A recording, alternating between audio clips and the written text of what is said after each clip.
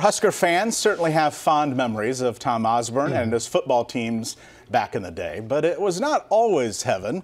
Just a few months ago, we talked about the theatrical debut of the documentary, Day by Day, The Rise, the period that led up to Osborne's first championship.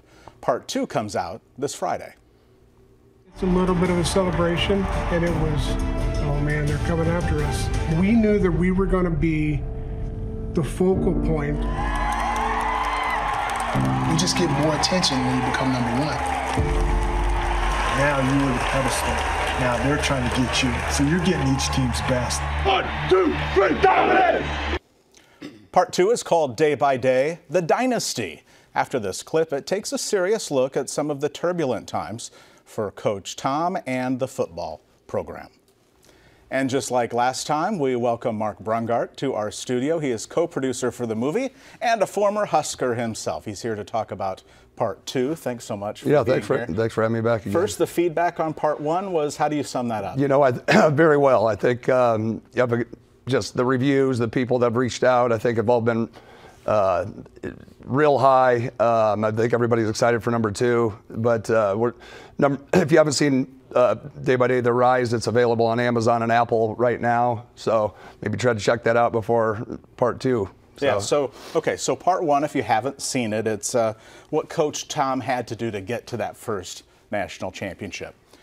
Part 2 then kind of goes from there. Walk us through some of what the tough times were, because this is, you weren't given any kind of parameters, right? Was it the whole idea, just tell the truth the way it was? Yeah, from the get-go of this entire project, we wanted to tell the story about Tom Osborne, particularly as a coach and as a man, and what he's done for these teams.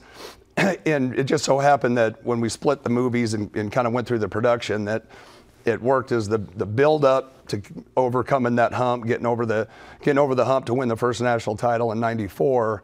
That's kind of the end of the first movie. But then when on the second movie, it kind of starts out as you're on the top of the mountain, and now everybody's coming after you. And so you're going to go through a pretty wild ride of emotions, of drama, you know, kind of a lot of off-the-field stuff, and you get to see what all the players and what Tom Osborne had to navigate through to kind of continue that dynasty.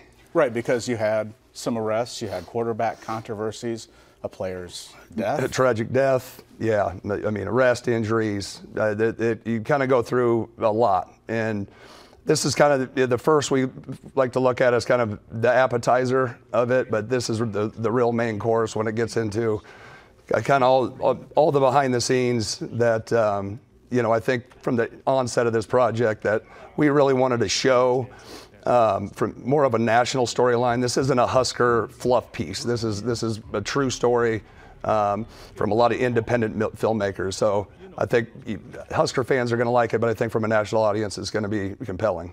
Yeah, because I mean, if you think about it, with all the turbulent times, 2 more championships. Yeah, which is amazing, and I think you'll see that ride. And it could have been 3, possibly 4 out in that 5-year window that we look at, but.